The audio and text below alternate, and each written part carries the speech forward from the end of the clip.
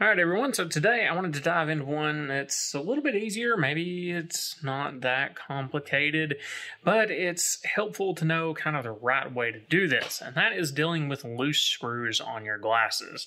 It can be a pain when that one temple hinge is always falling over. Obviously these aren't, but there is a certain amount of tension that should be on these so that they easily open and close without doing anything really weird or crazy or falling down all the time or slinging open all the time. And this can depend on the type of frame as well. So let's have some fun with it and see what we can do.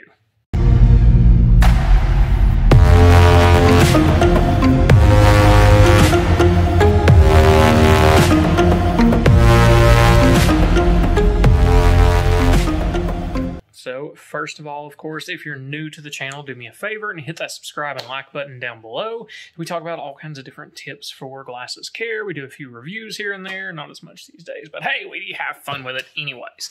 So I'd hope if you support the channel, and let's get into what we're actually going to talk about today, and that is actually setting the right tension on the screws for the hinges, because you know, personally, it drives me crazy when I see a pair that comes in for work and it's either just way too tight and you can actually see the arm itself flex before it starts to open or close. That's never good. It makes it hard to keep the frames in adjustment, but also does a lot of damage over the course of time in a bad way. It's bad for the frame, it's bad for it staying in adjustment, and it's really bad for the hinges and the screw, particularly the 5-barrel hinges. Like these, actually. So there you go. But let's take a quick look at the easy way to set that tension right and get it taken care of the right way. So as far as doing this, you don't need anything too crazy. Any small precision flathead in most cases, occasionally a Phillips head screwdriver will take care of doing the job. I got this thing in a whole kit with a whole bunch of different tips on Amazon.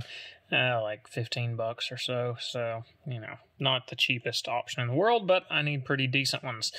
And this is actually my extra set. So that's the one that stays at the house. You can find these precision tools, Harbor Freight, Walmart, wherever, really cheap. Or if you like really nice ones, there's a lot of super nice ball-bearing American-made ones out there.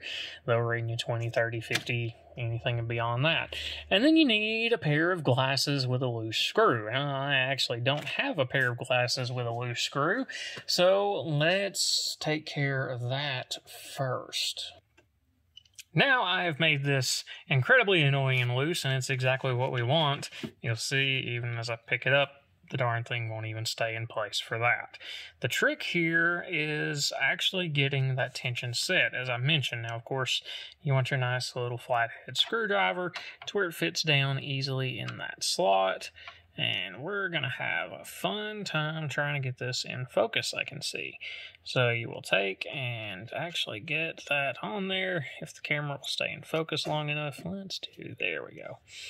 So line up your screwdriver, of course. I think we all know how to run a screwdriver. And what I find works really well to this is actually back off about 1.5 turns, and then make sure your screw's in the center, and turn it back down right until it feels snug, because what happens is that gives you a pretty good feel for the tension. And then that actually didn't work good on that one because I'm trying to work with my only pair of glasses in the pair of hands. And there we go. Now you can see still a little bit loose because apparently I am terrible at this today. So we'll add just another 1/4 turn there. And one thing you'll see that I'm doing with my hands on these, I'm actually covering up the lens. And I don't know if you can tell that, so if I slip, it's going to cut my hand, which for me is probably not a good idea because I use my hands for all this stuff rather than scratch the lens.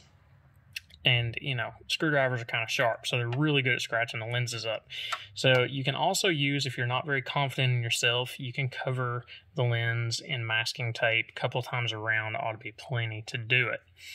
Now, you can see we've got that tension set pretty good on both sides. Nothing too crazy, and you can feel this. You want to compare both so they're pretty close. That's just kind of one of the things that makes it a little more luxurious. But you can see we've got a pretty even amount of tension on both sides, so now they close pretty evenly, pretty easily, and that one that was slinging open all over the place is now back where it belongs. Now here, actually doing this video, and this is kind of a cool trick for this, if you are a hyperopic prescription, which means you can only see things far away, or presbyopic, which means you can't see things up close either, you wonderful little myopes with the minus prescription, you're nearsighted, you could do this in your sleep and see perfectly fine, and there is no problem.